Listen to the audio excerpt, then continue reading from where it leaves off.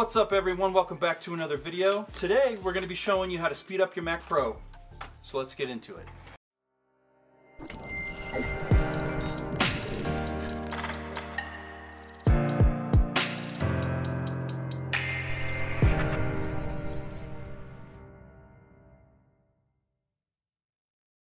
Hey guys, welcome back. So what we're going to need to do this is a PCIe card that is Mac compatible. I ordered mine from OWC and I will throw a link in the description below for that.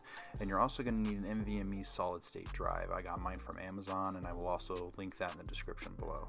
Let's get into the unboxing. So I decided to speed the video up for the unboxing in an effort to keep the video shorter. We're going to need to remove the two screws on the back of the PCIe card in order to take the heatsink off. The heatsink does have a nice thermal pad on it for your SSD. You just place the SSD in this slot, and then the screw you need comes with the PCIe card, as well as the two additional screws for the heatsink. So we'll go ahead and get this all put together and then we'll be back.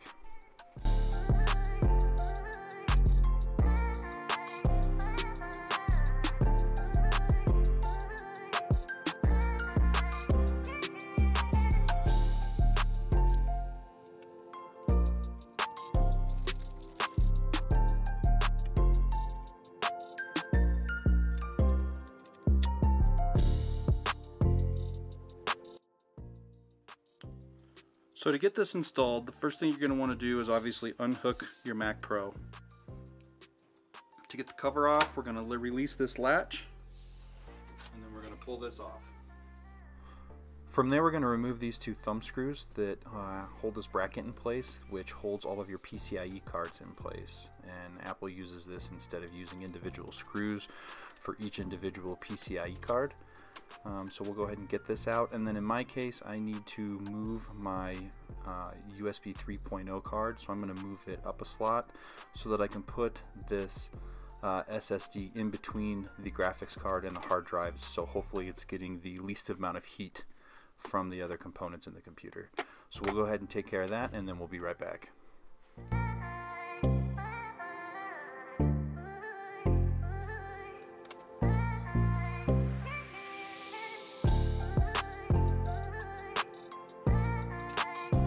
Installation of the card is pretty easy. We're just going to make sure that it lines up with the PCIe slot on the main board of the Mac Pro, and then we're just going to slide it into place and push it down, and it should look like this. And then after that, we're just going to do everything in reverse. So we're going to put that bracket back in and tighten down the thumb screws, and then we're going to put the side panel back on our case.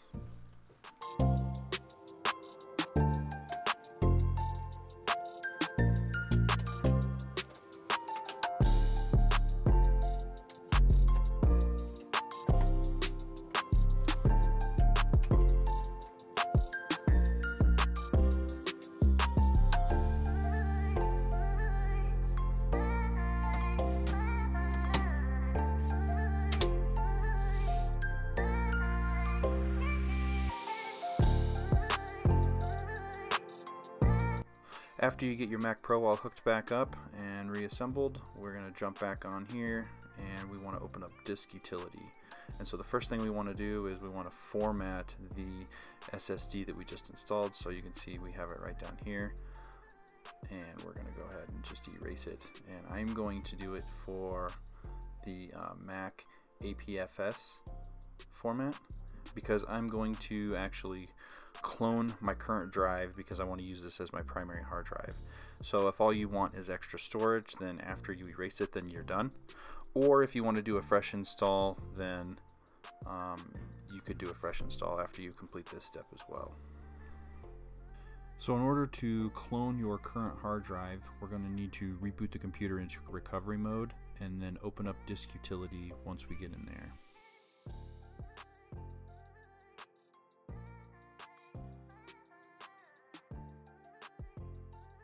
Okay, so once you get into your recovery, if you would like to just do a fresh install and use this as your primary drive, then you're going to want to click here.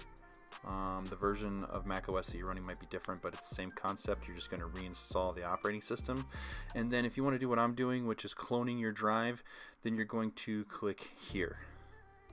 And then you will see here that our drive is listed on the left hand side under internal, because in the previous step we named it Western Digital Blue, so it's right there, it's the first one.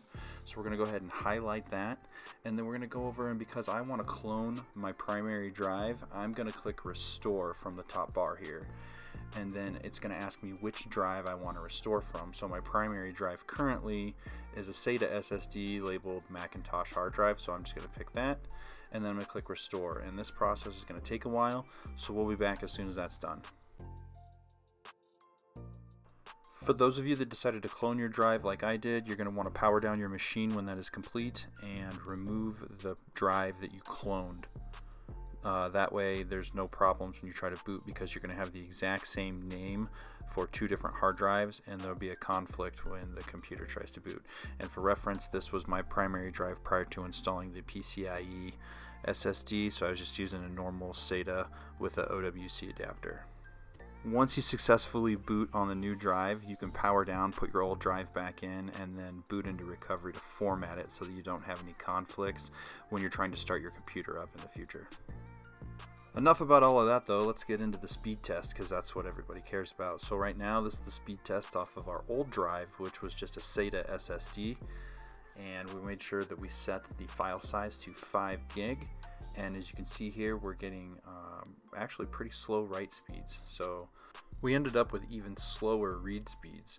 So our read speed ended up at 179.5 megabytes per second, and our write speed ended up at 221.8 megabytes per second. And now let's hop over and see if the PCIe SSD we just installed gets us any better results. And we'll make sure we have the file set to 5 gigs still, and then we'll start that test. And you can see right out the gate it is tremendously better. We end up with a read speed of 1484.9 megabytes per second and a write speed of 1407.3 megabytes per second. From here I wanted to do a real-world boot test to show you guys the speed difference between the SATA SSD and the NVMe card SSD that we installed. So I was originally going to speed this up, but I decided that it would be better to actually show you the true speed between the two different drives. And as you can see here, the new card is blazing fast with a boot time of 22 seconds, and our old SATA SSD, we haven't even made it past the post screen yet.